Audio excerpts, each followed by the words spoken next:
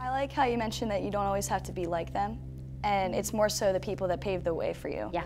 So I like that a lot. Yep. Sure. And the people that really bring a different perspective for you. And so if you can learn from that, then that's something to aspire to as well.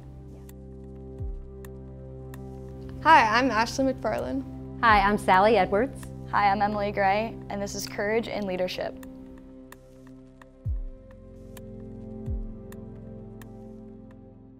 So how do each of you define your success? I don't always think success can be measured, you know what I mean? That's just kind of how I view it. But for me, I think success is in terms of soccer and my journey that I'm on right now is just reaching mini goals along the way. The journey's super long, and hopefully it's even longer for me. But yeah, it's just achieving little goals along the way and just continuing to enjoy what you do. I'm sure it's the same for you. Absolutely, and I love that you use the word journey, right? Because a lot of times we think about success as we're trying to achieve a number or make a certain mark, and it really is along the way. I think of it as, and it is internal. Like if you can define your success internally instead of what external measures of what success is supposed to look like, right? And so I think those along the way, if you know what it feels like to you when you're making positive impact and what that impact is in the most. So sometimes it's with creating opportunities for other people. Sometimes you really are trying to make a mark or win a game. So it's going to look different at so many different times in your life. And as long as you feel like you are making a contribution and a positive impact with what you're doing, then that to me feels successful. Growing up, who was your role model and who inspired you to get to the place where you are today?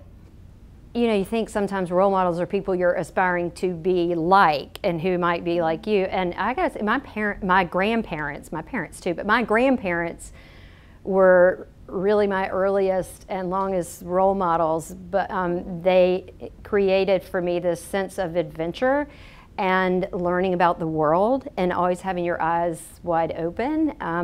And so, yeah, my grandparents in that sense were great role models for me too. Absolutely. I like how you mentioned that you don't always have to be like them, and it's more so the people that pave the way for you. Yeah. So I like that a lot. Yep. For sure. And the people that really bring a different perspective for you. And so if you can learn from that, then that's something to aspire to as well. So you both have so much more of the journey to go, so where do you want to go from here? That's a tough one because I'm kind of just entering this new phase of my life. So right now I'm just focused on taking everything in one day at a time.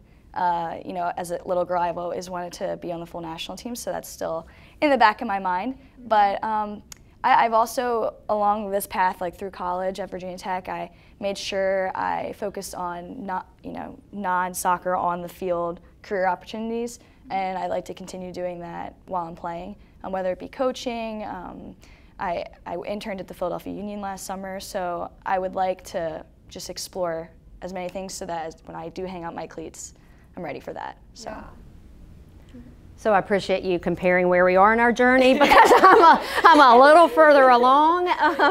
But so when I think about where I am in my journey, and I had a great professor in business school who was Australian. So again, I kind of like this global perspective, don't I? But he shared, and I learned then, these different phases of your career, and that you sort of know it when you get to a point in your career where you're most motivated and driven by what you can share and create for others. So you sort of get off of this thinking like you're supposed to maybe achieve the next rung, and instead it's really more about you hit this pivot where you start thinking about how you can pave the way, create pathways, share what you've learned. So I loved having this opportunity today because I think that's where I am in my journey and in my career. Yeah.